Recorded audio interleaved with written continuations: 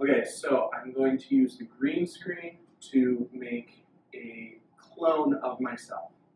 So what I would do is I stand here in front of the green screen, I use my magic wand, I wave it, and then I look to my left as if there's something there, like I just saw a clone of myself. I'm like, oh my gosh.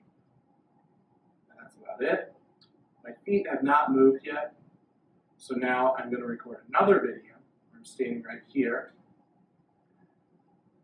and I just step out to the side and look to my right, like, what is happening? Why is there a second one of me here?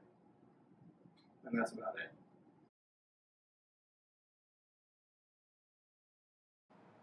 The first thing I'm going to do is I'm going to drag and drop my original footage into iMovie. And I'm going to start to trim the clips. I'm going to trim off the beginning where I'm walking into the scene and anything else that I don't really need. So I get rid of that beginning. I look for the spot where I step to the side, and I'm going to split the clip in between. So I'm going to hit Command B to split the clip. And I get rid of some of that portion where I'm just standing there doing nothing. And I'll trim off the end where I walk off the green screen as well. The next thing I want to do is clean up my green screen background. So I'm going to go to Backgrounds, and I'm going to put in just green. And I want to extend that so it is long enough for all my clips to be on top of, so about 40 seconds or so should do it. And I'm going to put the first clip on top. I'll put the second clip on top of that green backdrop. And I like to leave a little bit of space in between, so it's easier for me to split these clips later. I can see where the split should happen. I select the top clip, and I'm going to go up to the layers. I'm going to use green screen, blue screen. That allows me to crop, and I just drag those corners to crop the image and get rid of everything outside of my green screen. And then I can use the eraser tool to erase just those highlights that are on the green screen, and that will make a much cleaner frame with a nice green background. Then I'm going to go to my other clip. I'm going to choose green screen, blue screen effect again. I'm going to crop it, and again I'm going to use the eraser tool. After I crop it, I want to erase the highlights and get a more consistent flat shade of green. Now I'm going to go up to the top. I'm going to export my file. I'm just going to call this one Clone 1.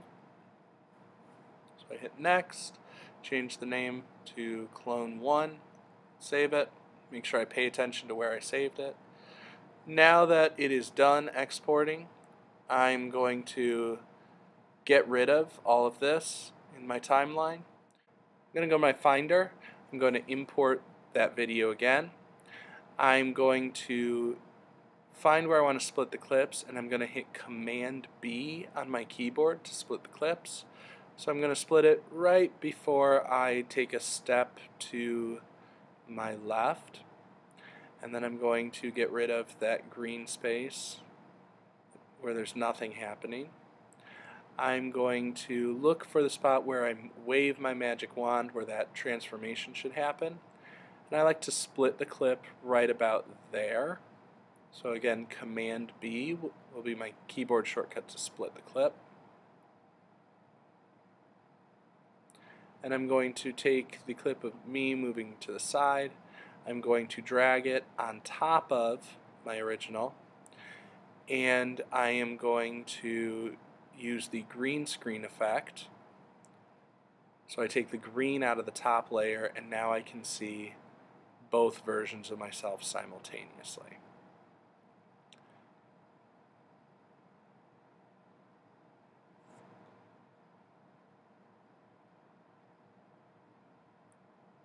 I might make a few adjustments, just trimming off a little bit from each clip, just to make sure it lines up the way I would like to.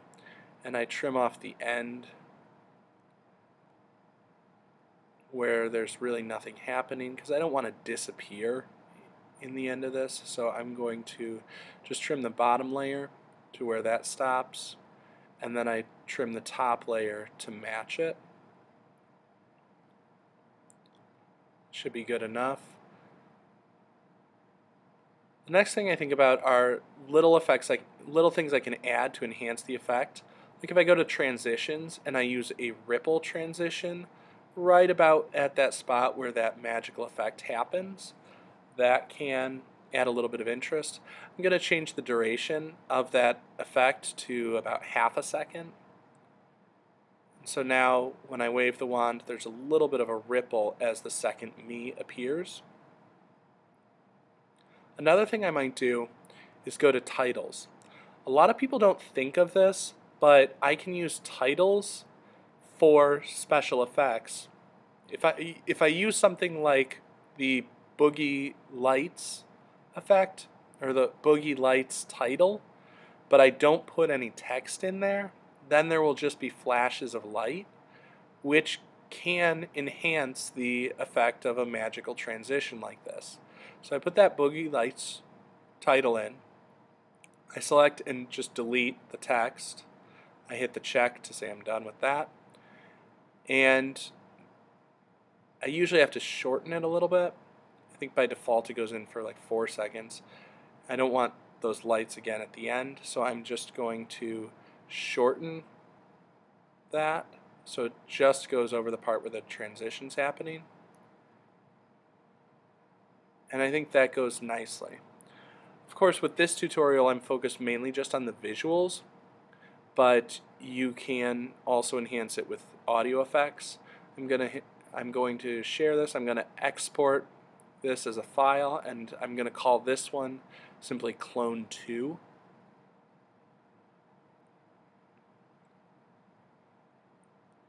And now that that's exported, I'm going to go to my Finder. I'm going to put in that Clone 2 video. I'm going to put in a background.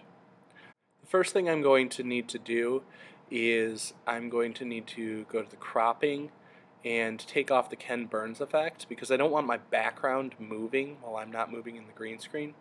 So I'm going to change that to crop to fill. And the next thing I'm going to do is change the duration. I'm going to make it about 40 seconds so that it is longer than my green screen footage. I can trim off the excess later. I put my green screen footage on top of that backdrop, and then I'm going to trim off the excess so the two match.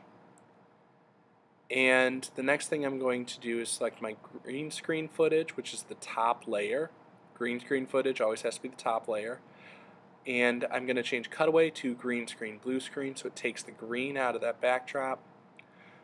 I don't like the placement as much as I could, so I'm going to select my bottom layer. I'm going to go to the cropping tool, and I'm just going to move that down so that I see a little bit more of the stage floor. Hit the check, and I think that works a little bit better. Now here is the full clip of the effect, including the backdrop. I will now clone myself. Oh my gosh, there are 2 of me. Just what the world needs. More